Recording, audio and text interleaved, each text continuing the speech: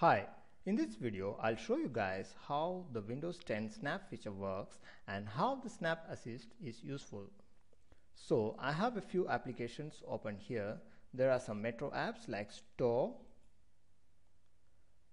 People, etc. and some classic apps like Internet Explorer,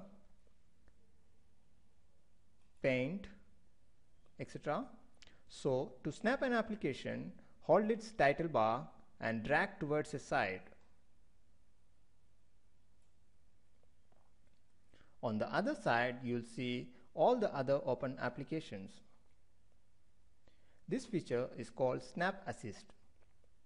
You can click on one of these applications and snap it on this side. As you can see, the Snap feature works with both Metro and Classic applications. Hope you like this video. Please check out my other Windows 10 and Windows 8 videos.